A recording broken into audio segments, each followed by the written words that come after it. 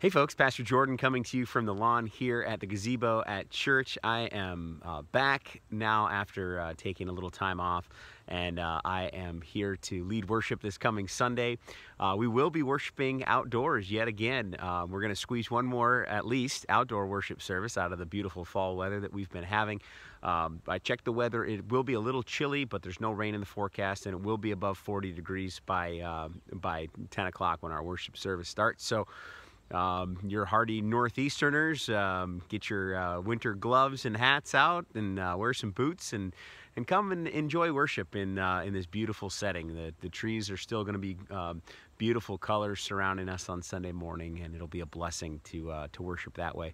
If you can't be with us in person on Sunday morning at 10 a.m. Eastern Time here at the church, join us on Sunday morning, 10 a.m. Eastern Time on this YouTube channel. You can follow the links in the email that we send out, or you can just click subscribe to this channel that you're watching right now, and you can follow us along right here on Sunday morning as we stream live from the gazebo, thanks to the help of our technical director Michael. So that's what we'll be doing on Sunday, and we invite you to participate in whichever way you can. This going forward, starting in November, we will worship indoors if the weather is not conducive. However, if we look at the forecast and we have a good Sunday morning coming, we'll take it and we'll worship outdoors.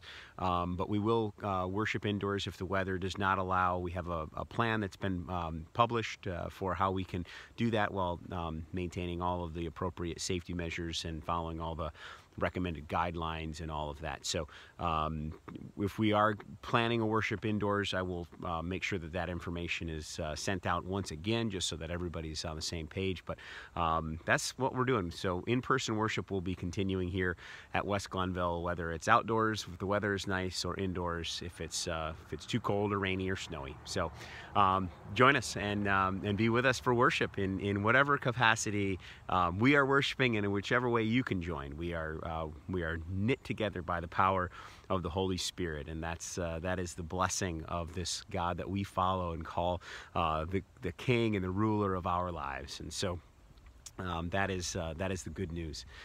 This coming Sunday, we're going to pick up with the story of David's promise from God, a promise that he receives from God, and we'll look at this in some of the ways that we have seen other promises that God has made to God's people. And particularly, we'll think about Abraham and the promises that God made to Abraham, and how those fulfilled themselves in ways that were unseen at the time for Abraham. And we're going to see how those things happen with David, that the promise of Abraham leads into the promise made to King David. And we'll take a look at what it means when God makes promises, and how it is that God goes about promise making.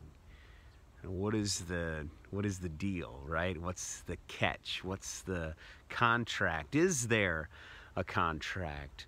And we'll look at the idea of house building as well, because part of this promise that we're going to hear as we're in 2 Samuel this week, part of the promise is knit around this idea of building a house for God, but also a house for David. And we're going to look at how God goes about that house building. We'll ask ourselves some questions about what kind of houses are we building?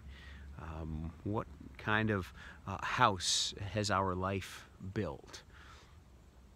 And so we'll look at those things this week as we gather for worship. That's your sermon preview for this coming Sunday. That's what we'll be looking at together.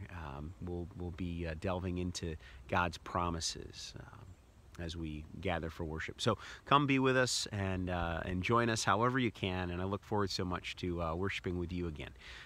May the Lord bless you until we are gathered in Christ's name again. God bless.